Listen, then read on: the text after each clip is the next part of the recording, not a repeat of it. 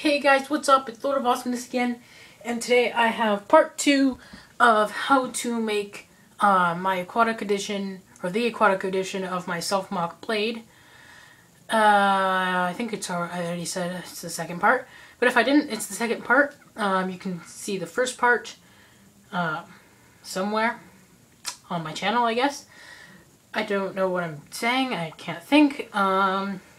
Chain of thought. Oh yeah. Alright, so this video is part 2, as I said, and it's going to be how to build the aquatic pack for Blade. And part 1 was how to build the figure of Blade. And yeah, so if you'd like to see how to build the figure, go check that out. And if you would like to see how to make the pack, keep watching this video. So, I'm going to show you the parts you're going to need for this, the pack that Blade uses when he's underwater. So, spinny. Right, so I'm just going to quickly pan over the pieces that you will need for this thingy-majiggy.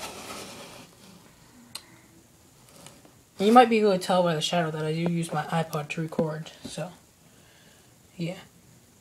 So, those are all the pieces you're going to need. So, I think I'm actually going to record like this, so that you can see all of that, and I'm just going to put it like that, and now I can start to show you how to build the thingy. So, obviously you're going to start with this body that is not the wide shoulder, it's the smaller shoulder, smaller shouldered body, or something like that. So you're going to want that, and you're actually going to use it so it's like this, so the neck and head part are facing downwards. And so what you're going to do is you're going to take your foot from Stormer XL, take a newer style bionicle hand, or not newer, but newest style of bionicle hand, and just slide it onto the axle on the foot. And you're going to take this Technic 3-pin long bar thingy, and take 2 pins, regular size pins, and just attach those to the end pinholes, and attach to the foot right after the bionicle hand. And I'm going to take this, and before you attach it to the body, you're going to take a friction adder and just snap that on there. And then you're just going to attach that to the head part right there. And that's the first part. So the second part is really simple, just adding this body piece from the Breakout Surge onto that, and that will go this way, so that you have that. I'm just gonna see if I can tilt the camera up a little bit. So you should have that, and then they're going to take the other bionicle hands that you have and just attach those to the ends, or the ball points of the body, so that you have that. So we're going to do these, and we're going to do the bottom ones first.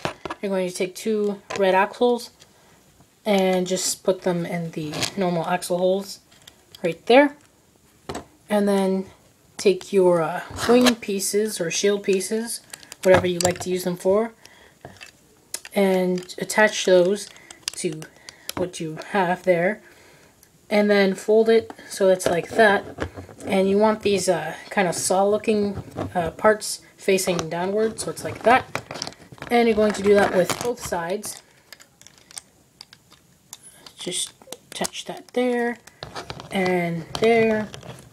And you are going to notice that one side is a bit different from the other, because one wing is actually backwards, but it kind of needs it to be like that, so to have the kind of symmetry thing going on. And before I actually forget, you're going to turn it to the back and take this Technic piece, or sort of a Technic piece, and just attach it to the body like so. So you should have this so far. And then I'm actually going to take this, and sorry if I covered up the camera there, but put it like that so that you can see this better. And you can't really see it better, but I kind of better. If I back this up a little bit, there we go. Alright, so now you should have that, as I said, with the piece on the back. And now what you're going to do is take two half axle half pins and stick them into these thingies right here. And then you're going to take both of these white pieces and attach the turbines to those, and then just attach the whole thing to those connector pieces so that you have that.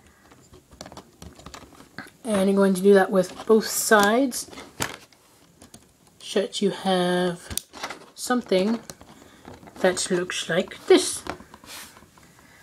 And then the last thing well, not really last thing, but you're going to take two more half axle half pins, stick them right there, like so. Sure, it looks like that. Actually, I think I'm doing this wrong. Am I doing this wrong? I actually don't know. I don't think I am. This is weird. Ah, I see. Okay, I was kind of confused for a second. Alright, so just let me change this real quick.